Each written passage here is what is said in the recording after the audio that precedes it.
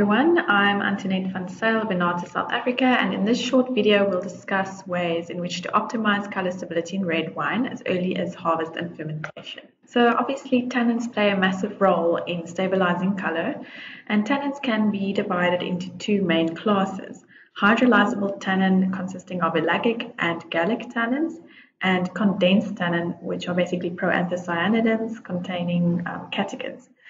So hydrolyzable tannin comes from chestnut and oak, as well as gallnut and tara.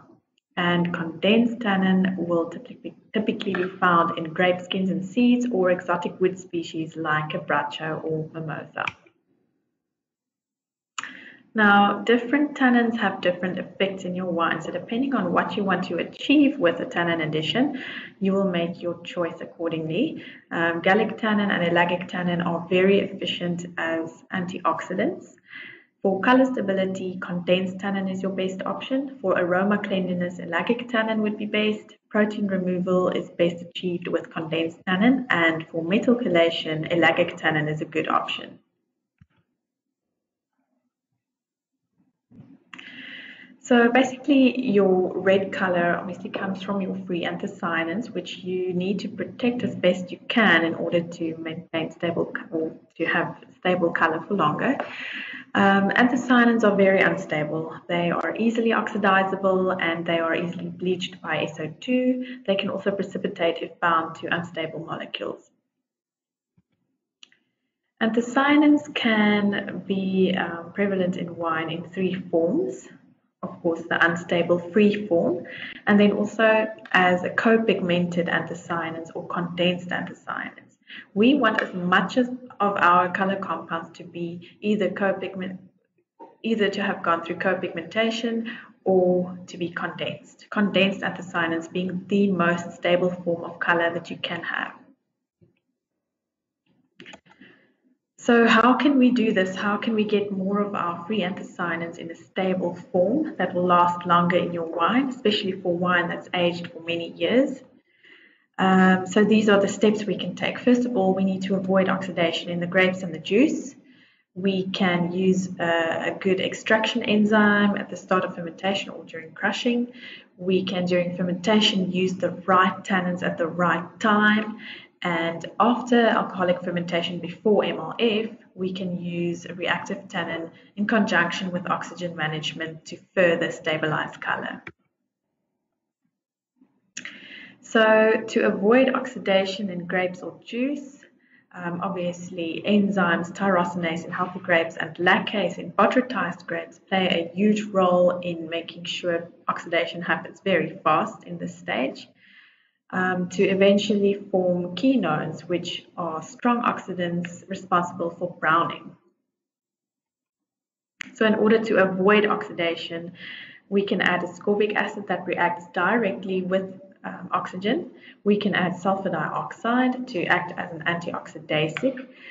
In other words, it can act to stop oxidizing enzymes tyrosinase and lactase. We could use glutathione to block ketones.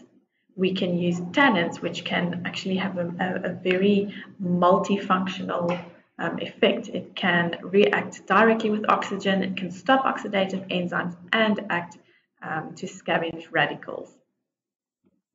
So the best product on our range that can do a multitude of things is AST, which contains potassium metabisulfite, hydrolyzable tannin, and ascorbic acid. It can be used on the grapes during transport, and 10 grams per hectoliter of this product will provide approximately 28 ppm of SO2 and 30 ppm of ascorbic acid. So now that we have avoided oxidation to a degree, we can select our extraction enzyme. Zyme Color Plus is our best extraction enzyme. It has a side activity of protease, which makes it very effective for color stability, along with its effect to be a good maceration enzyme. And why is a good maceration enzyme important, particularly one with this protease side activity? The protease side activity will help the enzyme to break down proteins in the grape so that the proteins don't precipitate tannins from the grape, which will have bound anthocyanins to give you stable color. And this is what we can then expect. So in this graph, we are looking at the evolution of tannins and anthocyanins over time during maceration. And the solid lines depict the concentrations thereof. So as soon as Zyme Color Plus is added at the beginning of maceration, you can see a shift of the brown tannin line to the red dashed line, showing how the tannins, the concentration, can increase when Zyme Color Plus is added. And just to further show you another example, over here tannin extraction was measured, or the concentration of tannins over a period of 48 hours, and it was found that when Zyme Color Plus at an addition of 20 grams per ton was compared to Zyme Color, which is a normal pectolytic enzyme, there was an increase of 5 grams per hectoliter of tannin in the first 48 hours. So in that way, it becomes obvious that an addition of Zyme Color Plus really can protect the grape's own tannin. This is expensive tannin if you were to add it. So it's a very crucial part of the color stability process. Then to add the right tannins at the right time during maceration, we have several tannins on our range, but examples of a good sacrificial tannin is tan firm color. This can be added at the very beginning. It can be added in the crusher already or as soon as possible after that. And then as a second tannin addition, one can look at a grape seed tannin as the best type of tannin to enhance condensation reactions in the must. So to look at all of our maceration tannins, here we have the 3 tannins on our range that are effective sacrificial tannins. This means that you are adding this tannin to bind to proteins in the must so that your own natural tannin in the grape remains available for binding to anthocyanin. So these tannins are comprised of condensed tannins or a blend of condensed and ellagic tannins and are very effective sacrificial tannins. Then, as a second addition for improvement of the condensation reaction to have the most stable kind of color that's possible, you can add either Tan V, which is a pure grapeseed tannin, or Tan Color, which is a blend of grapeseed tannin and polysaccharides rich in glutathione as well. And this will also then be a good source of free manoproteins, giving some mouthfeel along with the tannin. Then for co-pigmentation, it's important to note that it doesn't need to happen between anthocyanin and tannin, but can also happen between anthocyanin and polysaccharides. And for this reason, these 3 products are very effective to help form co-pigments. And it's important, this phenomenon, it can account for between 30 and 50% of all the red color in your red wine.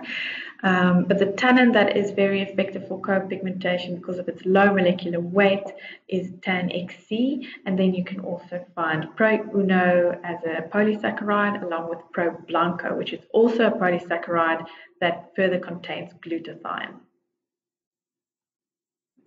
An example of how Tan XC can help to aid in co-pigmentation, over here you can see clearly that a treated sample was much darker than a control sample when added with Tan XC.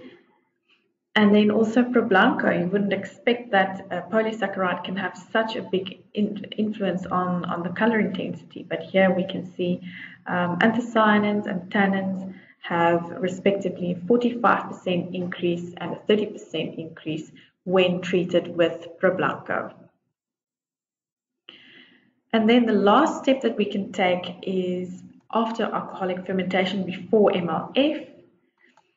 Macrooxygenation is a very effective tool to stabilize color. This is a last chance for adding or for stabilizing color. This can be done in conjunction with a very reactive tannin, Tan E, and it just further helps in this last chance where there is some acetaldehyde then available to mediate the reaction between tannin and anthocyanin.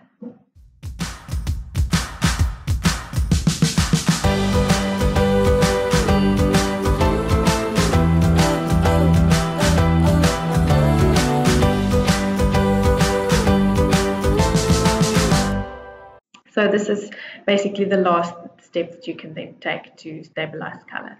And those are, in a nutshell, the steps that you can take. Obviously, there is much more detail behind this. It's a very complex type of chemistry, but please feel free to contact us for more information on these products. Thank you very much.